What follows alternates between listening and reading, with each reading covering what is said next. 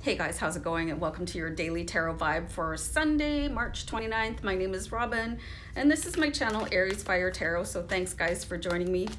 So this is the reading where I do a quick little 3-card read to have a look at the energy going on around you in the world today.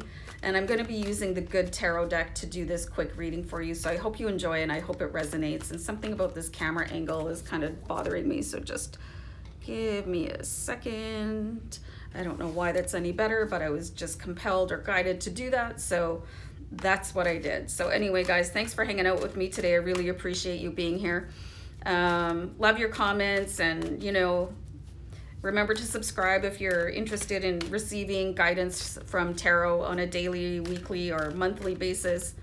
So let's have a look at the daily tarot reading that says the card to describe the day is going to be the first card I'm going to pull here.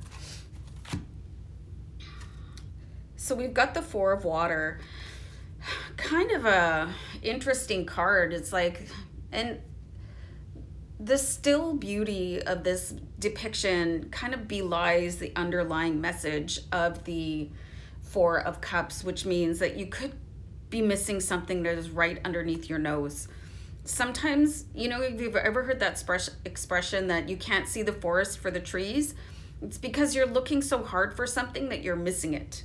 You know, you're missing the point in a conversation. You're missing the true meaning of a relationship that could be right underneath your nose. There's something going on here. You're being reminded to look for the subtlety in messages and look for opportunity where you may not necessarily see it. So very interesting with the Four of Water.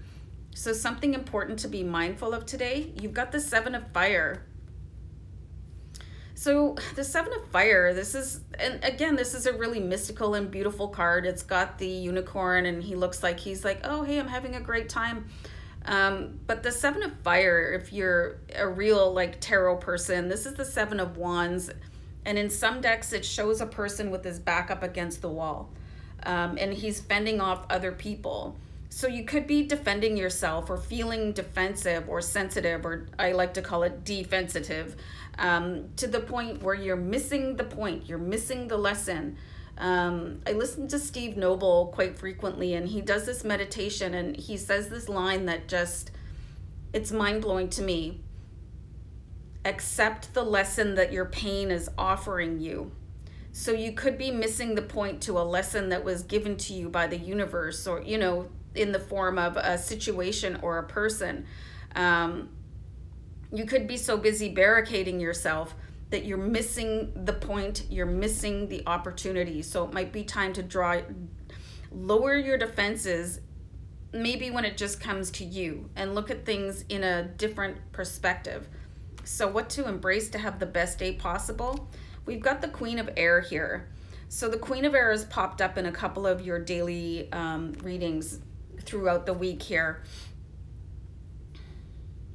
So, I mean, everybody has that part of themselves that comes out to defend themselves, but I think she's coming in a little bit strong here, the Queen of Air. At least this one, she's lowered her weapons and she's got a smile on her face. Most tarot card decks, the Queen of Air, the Queen of Swords, she's very fierce. She's got a sword in front of herself. She's ready to hack other people to bits. How dare you defy me, you know, and get away from my family, and don't you dare hurt my feelings. But this one is a little bit warmer. So you do have a softer side, and it's time to bring that out a little bit, especially dealing with yourself.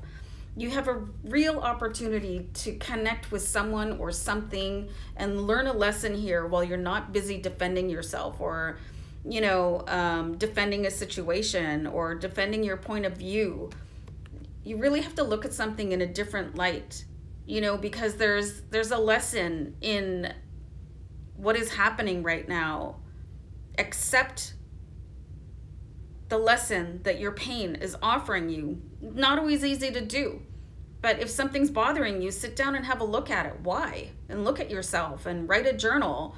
I think this is going to be a great day of self-discovery. So interesting readings for the week, you guys. Very interesting. And this one sort of tops it off as like, okay, everything starts and ends with you, right? So don't miss any opportunity to learn more about yourself with this particular spread. So have a great day, guys. Love ya. Bye.